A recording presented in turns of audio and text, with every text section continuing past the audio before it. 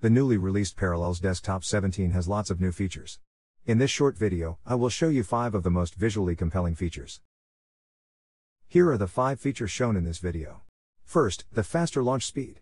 Parallels Desktop 17 is a universal binary which is optimized for both the Intel-based Mac and the M1-based Mac. On both, there are a variety of performance improvements. Here I will show you how fast Parallels Desktop 17 launches on an M1 MacBook Pro. Notice that Parallels Desktop is not currently running. When I click on the Microsoft Access icon in the Mac dock, Parallels Desktop will be launched, Windows 11 will be booted, and Microsoft Access will be started. As you can see from the digital clock in the Mac menu bar, this took less than 4 seconds. Faster launching is great, but what about the speed in actually using applications? In particular, what about applications that use lots of graphics? Here is a website that benchmarks vertical synchronization and frames per second.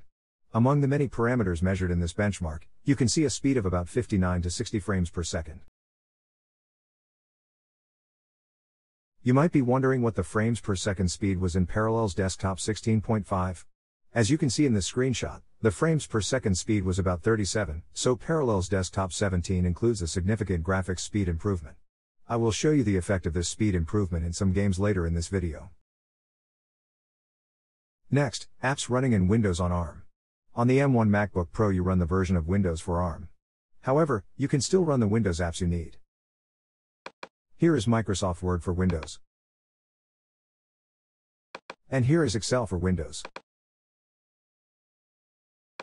Here is Corel Draw 2021.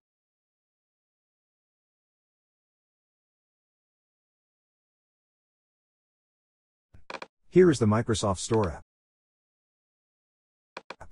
And here is a game from the Microsoft Store, Water Sort Puzzle. Of course, this short video cannot show all the many Windows applications that run well in Parallels Desktop 17 on the Apple M1 MacBook Pro. Another new feature in Parallels Desktop 17 is drag and drop of text and graphics from Windows apps to Mac apps, and from Mac apps to Windows apps. Here I am dragging text from Word in the Windows 11 VM, to TextEdit on the Mac. And here I am dragging a graphic from TextEdit on the Mac, to Word for Windows. There are many performance improvements for graphics in Parallels Desktop 17, but the biggest improvements are for apps that use OpenGL for two-dimensional graphics, like the game Smelter. In earlier versions of Parallels Desktop, this game was unplayably slow, but in Parallels Desktop 17 it plays great.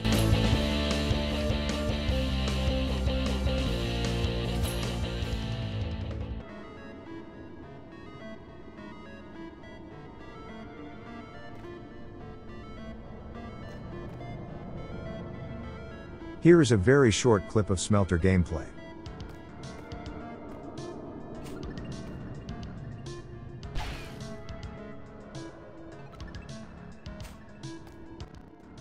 And just to show graphics improvements in another game, here is Kingdom Rush Frontiers.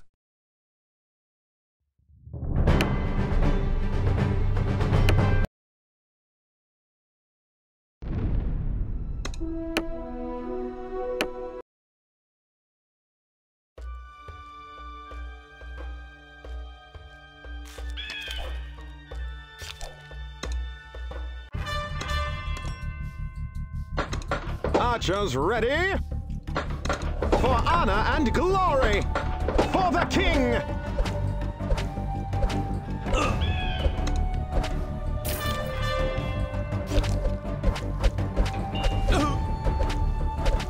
Freedom!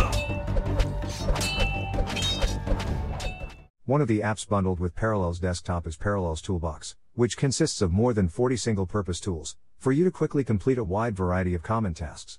A new tool in Parallels Toolbox is the Recognize Text tool, which can extract text from an image.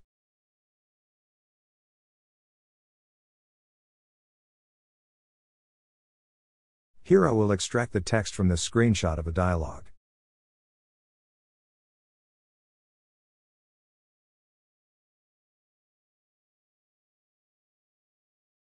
I hope you have enjoyed seeing these 5 new features in Parallels Desktop 17.